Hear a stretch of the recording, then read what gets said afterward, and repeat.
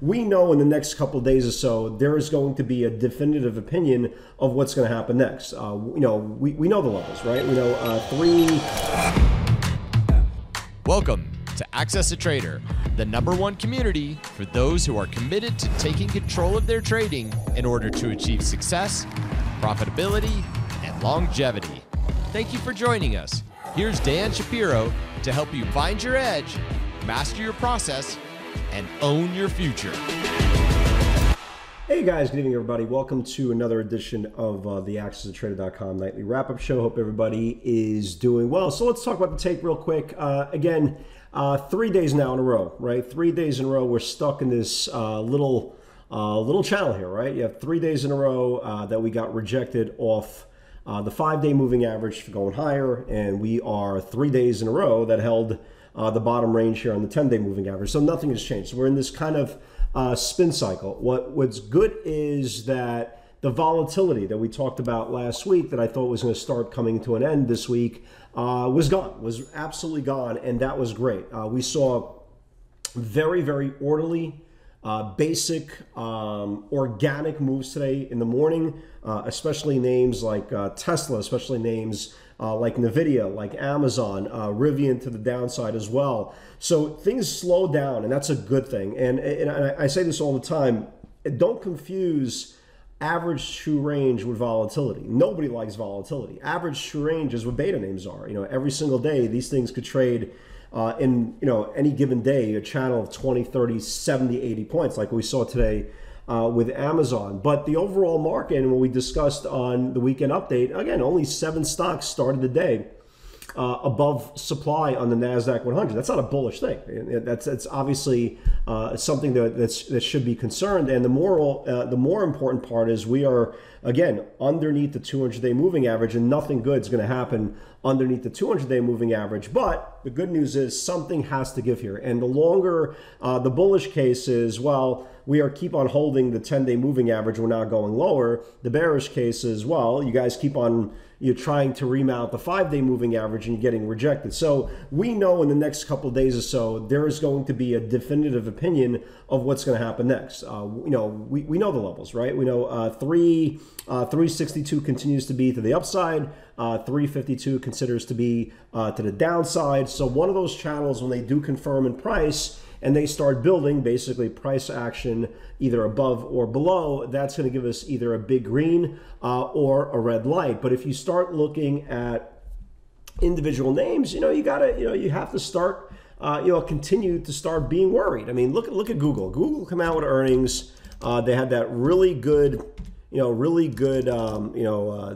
20 for 1 stock split. It hasn't had a green day. It hasn't had a green day since it came out with earnings, and it's kind of completely filling in this whole channel here. Tesla, that had the opportunity, to really bust out today above the 20-day supply, it failed. Gave us a pretty good pivot first, but it failed. And now you can see the bottom of this channel is setting up fairly well. A name, for example, like a Rivian, right? It lost it got rejected off the 5-day moving average 3 days in a row. It closed, this is the lowest close in this whole formation. If this thing starts taking out this whole channel here, right, this thing's gonna start its next leg down to last week's lows. And that's a lot of names, right? There really is a lot of names. You can make a case, well, Amazon is holding up very well, and absolutely, it actually absolutely is. But guess where it got rejected from? It got rejected off the 50-day moving average today. So it's very, very tough to get excited about the long side, right? The macro long side, until we at least reclaim the 5-day moving average on the Qs before we could start talking about reclaiming the 200-day moving average on a broader basis. And that's kind of where we are. So you're probably going to see a very methodical day tomorrow, right? Definitely tradable. I definitely like some ideas both to the long side, to the short side.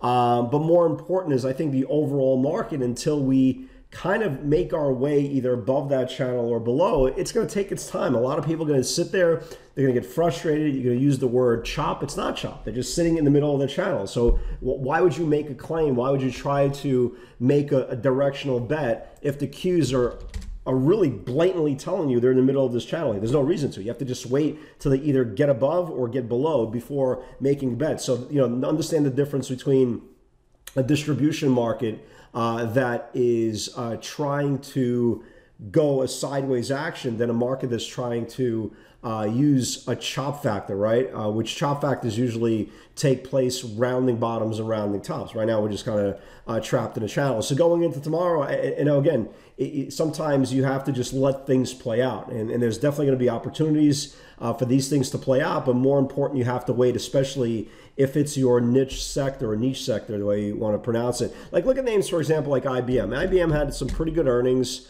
It's just kind of flagging. Listen, if the market wakes up, could this be a nice move? Sure, absolutely. You get a name like Citibank. You have some of these banks that are starting to finally firm up a little bit. Look at Citibank. Nice long distribution here.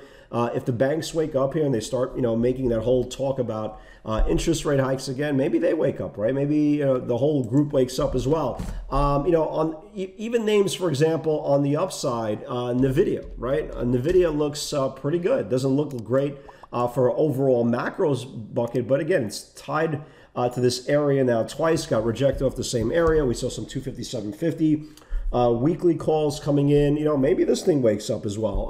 A Facebook, right? That seems like it's going to zero, and maybe it does. Probably, I'm joking.